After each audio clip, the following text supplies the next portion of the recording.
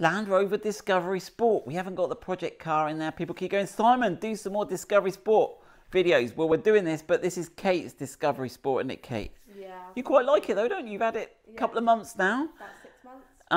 And when she got it, it had a loose clip at the front, and she thought nothing of it, so that'll be fine. But then she goes tearing around the countryside, and it went pew, and it was gone, wasn't it? Yeah. Don't tell anyone.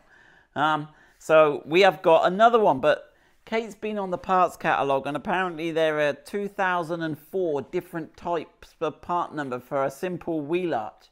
It's not that many, but there's a chunk of them, isn't there? Yeah. Now, we know, we can guess what some of them are. So if you've got that self-parking, park assist they call it, you have an extra parking sensor here, I think. So as you're coming in, it guides you. So, and it may be that where you've got this hole here, that is where that is. So I suspect there's one moulding, but it's got different finishes depending on what other sensors. Now, what was the other one? Was the 5 and the 7 seater different, or was the with mud flaps different? Or I think it was with mud flaps. But I can't see. But there was we'll put a screenshot on the screen so you can see the Land Rover's how can you complicate a wheel arch? Land Rover can. Right.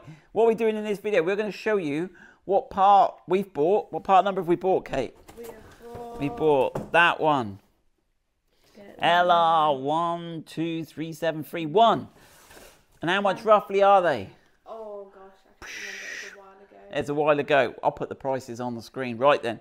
So there you go. It comes in a big box. Now it comes pre-populated with clips. Now a lot of you will have loose clips, I suspect, where you've had a little bang or a little knock or a little bounce. And look, you've got blue clips at the front 3. Then you've got white clips for the next 1, 2, 3, 4, 5, 6. We'll put the part numbers of these clips on the screen now. And then you've got these 2 little clips here for the back part. That's just a locating thing with a little bit of sponge. And it looks like they're just literally pop on, pop off, don't they? Yeah. There is a little hole here. We've got to investigate that. So that's our next investigation. That seems to align with a bolt that Kate is showing you now. We'll turn the wheels, Kate.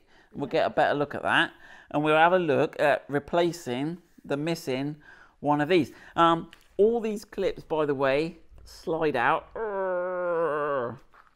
like that. So you can see there, they slide out. They're round, they slide in. All of them are about the same, other than those bottom ones. They're a little bit funkier. Get those out. You need like 2 screwdrivers to plick them out. Right, so there we go. Did I say 3? Is it 4? Can I not count? I don't know. Right, let's have a look what that nut down there is all about. Right, you will notice there's like 2 parts. It all comes as one. So this bottom part here is welded on. Right, so let's put that to one side. So in Kate's zipping along lanes, look, it looks like Kate's bit has come apart. Here you can see these 4 little. So right, so Torx T30. We've turned the steering wheel. We haven't had this out. That's not rusty at all. Look at that, that's good, that. So we've got a good bolt, that. Good, right. Now we know we've got the clips on here, don't we? Yes. But we got new ones, so we're just going to be savage, aren't we? Yeah. It's not even my car. I don't care. Right then. Oh, what's the, oh. A lot of mud. There's a lot of mud. Now I don't want to rip the bit of trim behind. I can feel another bit of trim.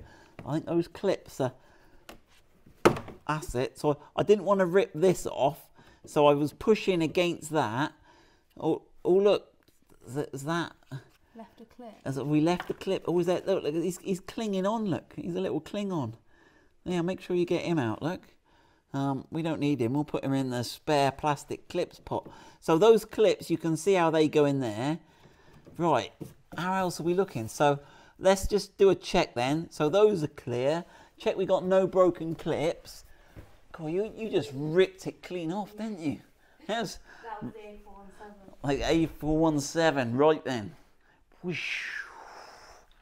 Right, let's have a look. So we got any plan here? So this looks like a key thing here. This is longer than these if you look. So that must be the location. So when they're at the factory, they must have to locate that first, and then everything else should fall into place. Right, let me move my light. Turn it off, it'll be blinding us. Right then. So I reckon that. So we got 2 next to each other. I don't reckon it's the square one. I reckon it's the round one. Yeah, I reckon that one's not used. So I reckon if we go up there with that, right then, yeah, that seems to be looking all right, doesn't it? Oh. Now we haven't got a wheel arch. We have got a wheel arch liner, but does it go inside or outside this wheel arch liner? Should it go down there? I reckon not. We might go and have a look on the other side.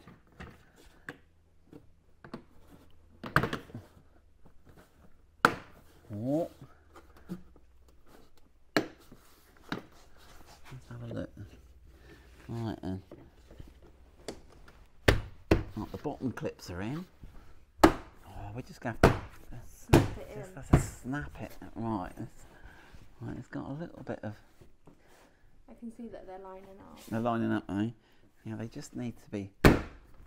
You have just got to be savage. Yeah. Yeah, that one lines up, that one lines up. That is it. The wheel arch liner's all tucked in. Right, put our little...